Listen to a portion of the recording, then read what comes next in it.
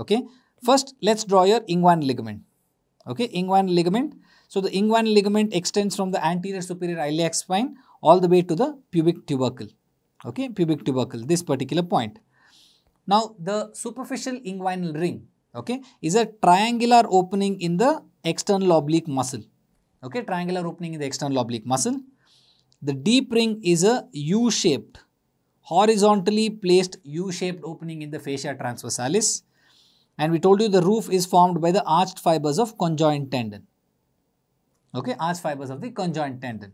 So, if the hernia is coming out through the inguinal canal, it is going to come from the deep ring, through the canal, through the superficial or the external inguinal ring, and then over the pubic tubercle and medial to the pubic tubercle. Okay, so this is how a inguinal hernia occurs. Now, there is an important vascular structure, okay, that is your inferior epigastric artery. Okay, inferior epigastric artery which comes. Okay, now the inferior epigastric artery is a branch of the external iliac artery, and eventually this external iliac artery is going to become the femoral artery lower down. Okay, now along with the inferior epigastric artery, you are going to have the inferior epigastric vein, and that is a branch of the external iliac vein. External iliac vein. So, this is the basic anatomy which I want you guys to remember, and this will help us a lot, especially when we are going to talk about the laparoscopic anatomy of the inguinal region. Now, two important questions that can arise from this laparoscopic anatomy. First one, they will ask you about the various triangles. Okay, that is triangle of pain, triangle of doom, and corona mortis. Okay, and the second one, they will ask you to identify direct and the indirect hernia.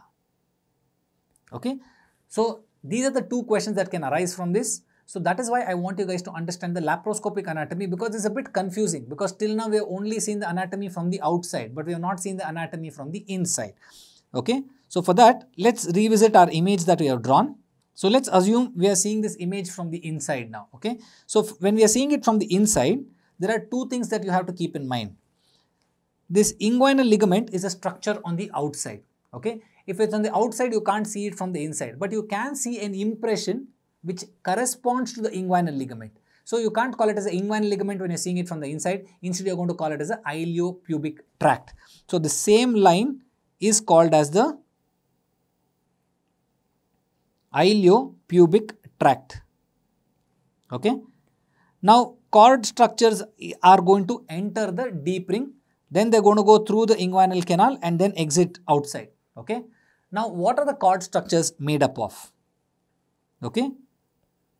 Cord structures, let's broadly divide them into blood vessels, vas deferens, and nerves. Okay. So, these are the three subheadings under which we are going to understand this. First, let's talk about blood vessels. Blood vessels means which vessels is going to go. You're going to have your testicular artery, pampaniform plexus of veins and all. So, eventually they are something that is going to supply the gonad. So, we're going to call them as the gonadal vessels. Gonadal vessels. Okay. Now, these gonadal vessels arise from where? Eventually, it has to arise from the aorta. Okay. Aorta is a retroperitoneal structure. So, from the retroperitoneum, if it has to come to the anterior abdominal wall, it's going to come through the lateral route. Correct? It's going to come from the side. That is how the gonadal vessels are going to reach the deep inguinal ring. Okay. So, let's draw the gonadal vessels here. The gonadal vessels are going to come from the lateral aspect. So, this is the gonadal vessels. Next, let's talk about the vas deferens. Okay. Now, vas deferens basically carries the semen from the testis and eventually has to exit through the urethra, correct? Through the prostate, seminal vesicles and through the urethra. It has to go out. So, but where is this prostate and seminal vesicle? It's on the medial aspect. Okay. So, your vas deferens is going to go medially. Okay. It is going to go medially like this. Okay. Your vas deferens is going to go medially, empty into the seminal vesicles of the prostate, and then it's going to go out through the urethral opening. Okay. So, that is how sperms are going to travel. Now, last one is the nerves. Okay. Now, nerves also, where are they going to arise from? It has to arise from the spinal cord, correct? Where is spinal cord? Spinal cord is also a retroperitoneal structure. So, from the spinal cord, if it has to reach the anterior abdominal, that also has to come through lateral. Okay, from the lateral, it's going to come. So nerves are going to come laterally in this particular area. So this is where the nerves are there.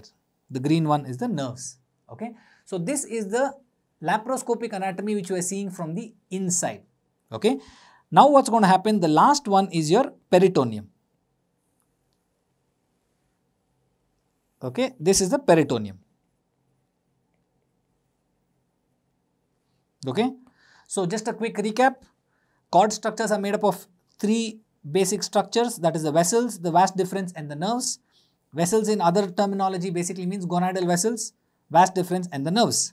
Gonadal vessel has to arise from the aorta, so it's going to come laterally. Okay, from the lateral it's going to come to the anterior abdominal wall and then it's going to go out. Vas deferens has to come medially. Okay, it has to come medially because it has to exit into the prostate. And nerves also have to come from the spinal cord. That means that also comes laterally. Okay, and the peritoneum is here. The reflected surface of the peritoneum is here. So in surgery, when I'm doing a laparoscopic surgery and I see from the inside, I have to dissect all these areas in order to put the mesh. Okay, I have to put a mesh here. Okay, I have to put a mesh. So when I'm putting a mesh, I have to dissect out the cord structures. We have to skeletonize the cord. So whenever I'm doing that, I have to be very careful in this area. That is between the vas deferens and the gonadal vessels. That is because there are two important blood vessels here. That is your external iliac artery and your external iliac vein. So while I'm doing something here, if I damage, I'm going to have torrential bleeding. Okay, torrential bleeding. So vas deferens medially, gonadal vessels laterally, reflected surface of the peritoneum inferiorly. If I do something here, I can damage the external iliac and the internal iliac vein. Okay, so that is the reason this is called as triangle of doom in this particular area. Now if I go more laterally, okay, that is the area between the gonadal vessel, the iliopubic tract and the reflected surface of the peritoneum. This is where the nerves are there.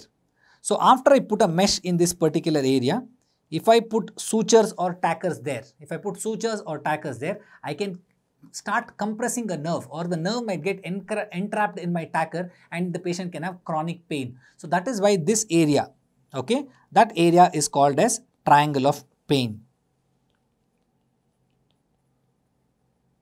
Okay, so medially it's by the gonadal vessels, laterally or superiorly it is from the iliopubic tract, and inferiorly or laterally it is by the reflected surface of the peritoneum. So no confusion, pretty straightforward. Vas deferens medially, gonadal vessel laterally, peritoneum inferiorly. In this area, external iliac artery, external iliac vein is there. So if you try to do something, you will damage, you will have torrential bleeding. That's why it's called triangle of doom. Lateral to this area, that means between the gonadal vessel, the iliopubic tract and the reflected surface of the peritoneum. If you put a tacker here or a suture here, the nerves might get entrapped and the patient can have chronic pain. Now, if you put both of these together, that means one triangle like this, one triangle like this, you're going to get what we call as a trapezoid of disaster. So both of them put together, you're going to get the trapezoid of disaster. Okay.